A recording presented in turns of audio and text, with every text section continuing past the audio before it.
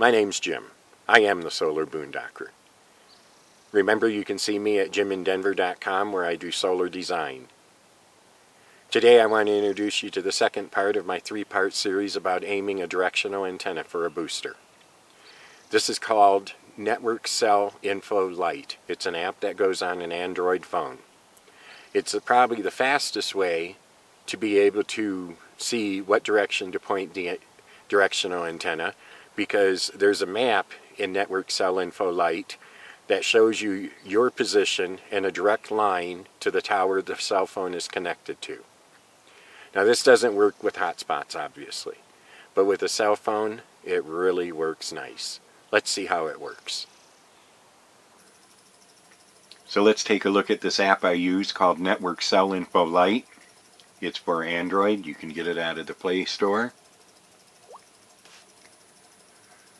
When it first opens, you notice that you can see two gauges. The first gauge is my connection to the cell tower. The second gauge is the connection to a Wi-Fi hotspot. Both of them are listed in negatives. Believe me, the lower the number goes, the better off you are. There are plenty of settings up here for information that really doesn't make a difference to me.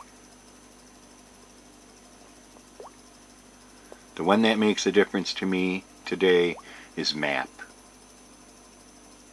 Let's zoom in a little. Now again, here's a gauge. It shows me my connection to the tower. If I scroll up a little, you can see right here around this lake where it says 3G. That's where this phone is right now. This red line connecting to the tower, that's the tower I'm connected to right now. There are more than one tower out here. If the phone decided to change to a different tower, that line would move.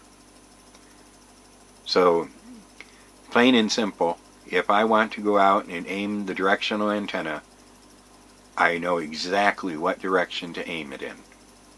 For AT&T, of course. Easy to use, simple, free.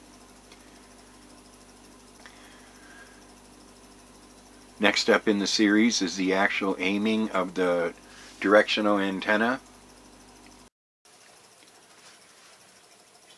Now that I've looked at cellreception.com and Network Cell Info Lite, I've plotted out this. It shows me where I found my various antennas, AT&T, all of the carriers are down here, AT&T and Verizon are up here.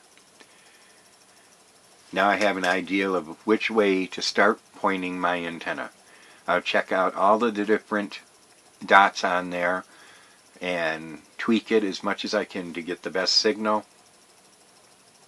In the end, I may even swing the antenna completely around 360 degrees, but you can only move it a small amount at a time and wait for the device to catch up.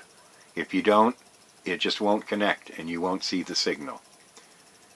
When I'm done lining up all of my hotspots, I'll flip this piece of paper over and it'll have the same circle, the same dot in the middle, but it'll have lines going to the towers that each hotspot or phone connects to.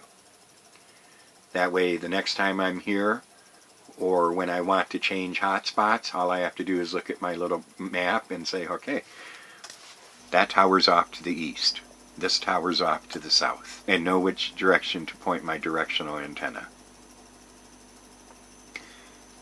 I hope this video helped. If it did, please like it, subscribe to my channel, come back for some more.